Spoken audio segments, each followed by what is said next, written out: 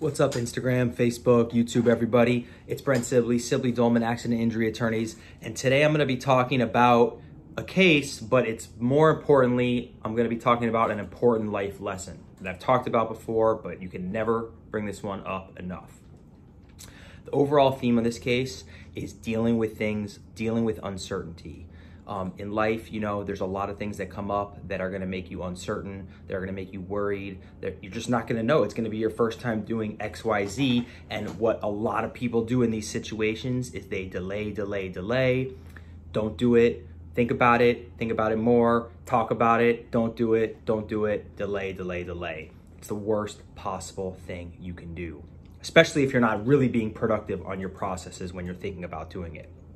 So this case, I'm going to call her Ellie. It's not her name, but I'm going to call her Ellie. She had a case 4 years ago. She's a young girl in her early 20s. She hired a lawyer that has a very bad reputation, and he's actually been suspended multiple times. And during her case, this lawyer got suspended because he was literally ambulance chasing. So she got a letter 2.5 years ago, saying, I'm suspended. There's another lawyer handling my cases.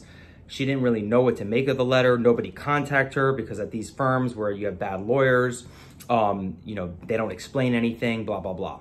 So she didn't really know what to do. She didn't really know if she still had a lawyer. She had a lot of uncertainty and she had nowhere to turn for answers. So what she did was she didn't do anything. She just waited.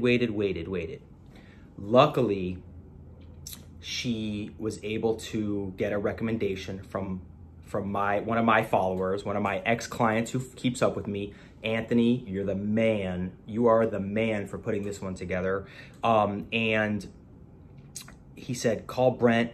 He's the real deal. He's not, you know, there's no cost. There's nothing to be worried about, blah, blah, blah. I don't even know if she called me right away. She may have waited even further once he told her to contact me.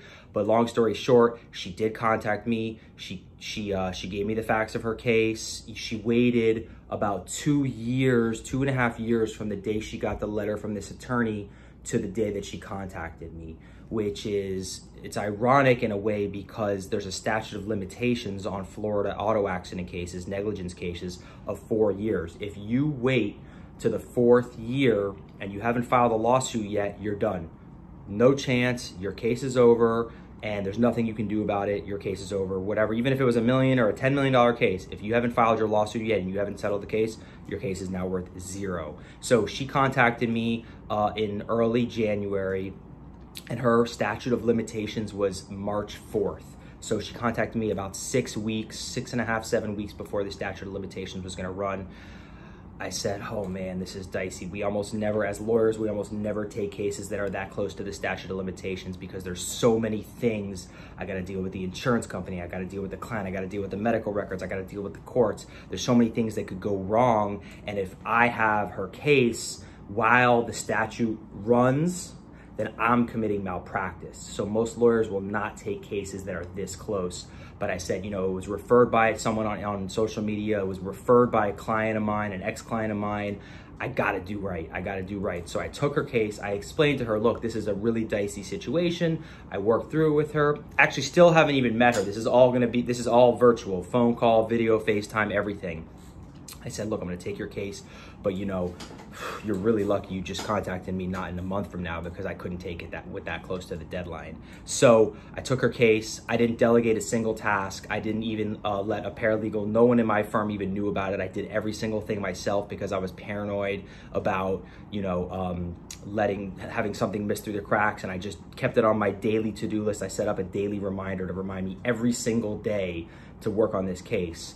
So, which was very effective, by the way. If you don't do that on Apple, it's the best thing ever. Just tell Siri, say every single day, every day at 10 a.m., remind me to do this, and it'll remind you every day. Side note. Anyway, so I got her case, got all her records. She was very cooperative, and we were able to get a great settlement in 2 or 3 weeks total time.